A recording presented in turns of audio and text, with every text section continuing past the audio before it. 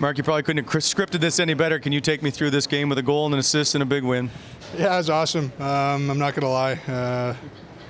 This building meant a lot to me. I had a lot of good memories in here, and this one's going to be another good memory to put in my storage bank. Was it emotional? Like, can you take me through, I guess, that first period of warm-ups, all that, and going into the tribute video?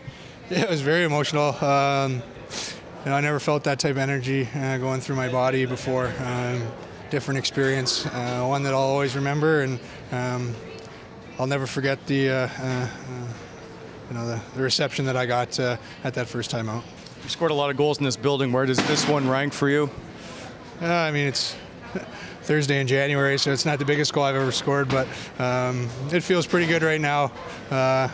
Some of those goals that I was able to get during some of those awesome runs I had playing for the Senators will never top or will never be topped.